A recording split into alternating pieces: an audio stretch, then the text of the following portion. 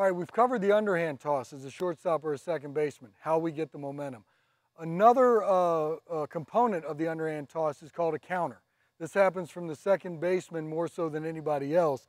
But if you notice how on this, the grip of the ball, I'm going to keep my thumb underneath the ball. When I release it, everything holds true as the underhand toss, where I'm going to keep my hand to the target.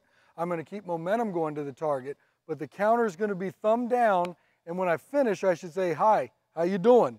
to my partner. That's the hand position that I should be in. So everything else holds true. My momentum's going towards the target. I'm going to keep my thumb down, my fingers up, my hand stays at the target's face. Boom. Okay, that's going to be the shuffle.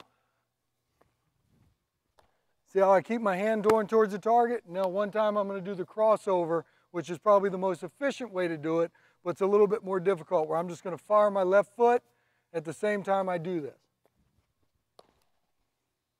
One more time with the counter, thumb down. Hi, how you doing to your partner?